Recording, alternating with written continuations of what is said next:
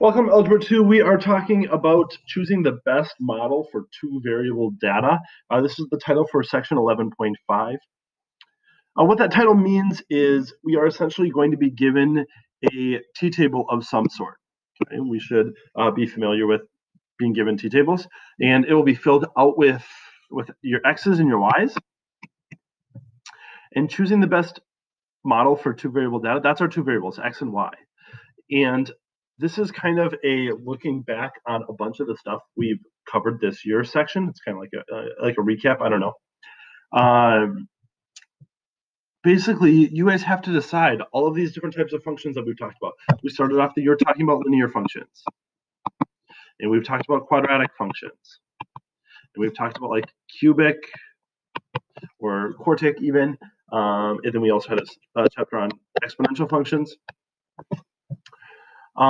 Those are going to be the main four that we're working with, but essentially you guys are going to be given this t-table, and you guys have to figure out which of these types that this t-table corresponds to, and then furthermore, you guys have to come up with the equation for that. Now, in, I believe it was chapter 2, you guys did a lot of the same stuff that we're doing, but we were specifically only working with linear functions. It was like a line of best fit is what we called it. Essentially, you would have a t-table, and we would go and enter it into our calculator, and we learned how to graph scatterplots with our calculators in that section. And then we were also able to have the calculator give us that equation for the line of best fit. And hopefully you guys remember some of that, but we'll be going over it in a minute. There's just essentially an extra step for these problems, and that is to say that we just don't know it's a linear equation. It could be a different type of equation that we've studied this year. And so you guys are going to look at the graph of it and decide which of these equations makes the most sense. So like I said, these are the four that we're primarily working with in this section. Linear equations, we should know this because we've studied it this year, that they look like y equals ax plus b, or mx plus b, it's also referred to, right? But standard, like a more standard form using a's and b's. Linear equations would look like y equals ax plus b. Quadratics have the x squared, cubics have the x cubed, and then exponential equations look like y equals a times b to the x power. Linear equations, let's see here, they form a line. Quadratics are U-shaped. Cubics increase or decrease with a potential dip. Basically, they're either going to start low and move high, but it might dip once, or it might start up high and move low with a potential like increase once. And then exponential equations, I think you guys kind of understand an exponential equation. We should, given coronavirus and the times, things just kind of start off kind of slowly and they increase really quickly. Here I have images of each of these linear equations forming the lines, quadratics forming the U's. Here's what I meant by that. It starts low and goes high, might dip. Or starts high and goes low, might dip. And there's some exponential equations. So let's take a look at an example of this then. Let's take a look at this equation, or this table. So we have a two variable data set, right? X's and Y's. And what I'm asking you guys to do is write the appropriate equation for this data set. So in order to do this, we are going to rely very heavily on our calculators. We're going to be doing something that we also did in chapter 2. So those skills that you learned in chapter 2 hopefully are still somewhat prevalent. I'm going to pop over here. This is not a problem we're doing. This is just me using their calculator. The data set that we are using does need to be entered. Let's see if I can kind of split screen. It's going to work or not. Look at me go. Okay, so that's my data set. What I need to be able to do is write the equation for it. Go ahead and take out your calculators. You're going to start by pushing stat and then edit. And we've done this exact same thing.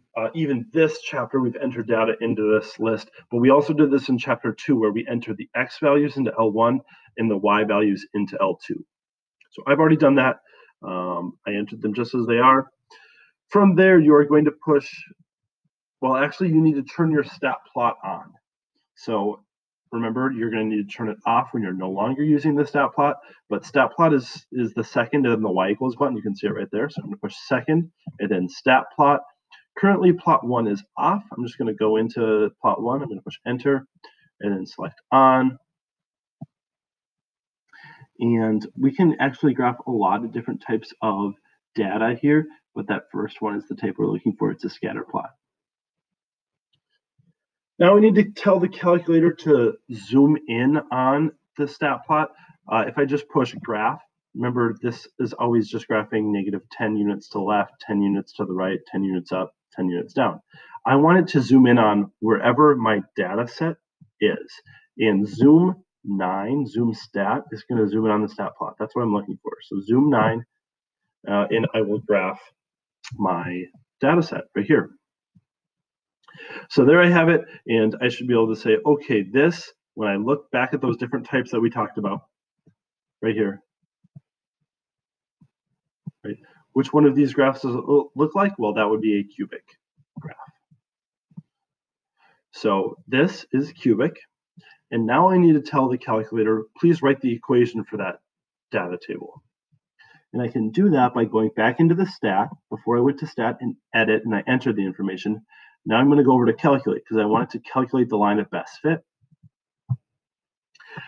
If your line was linear, you would choose linreg. If it was quadratic, you would choose quadrag. And this one is cubic, so I can either push 6 on my keypad, or I can go down to number 6. Yes, I want you to graph a cubic function. I think exponential reg is down here. So cubic regression. I want it to pull the x list is L1, right? That's where we entered the x's. Y's are in L2. Let's go down to calculate. And it is going to give me the information that I need. So my equation is going to look like ax cubed plus bx squared plus cx plus d. And it will give me a, b, c, and d right here. So I need to fill in that information. I don't think I'm going to be able to, let's see here. There we go.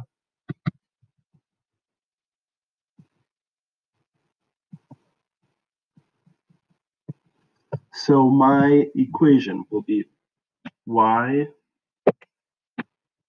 equals 0.00125x cubed minus 0.15x squared plus 5.57x minus 61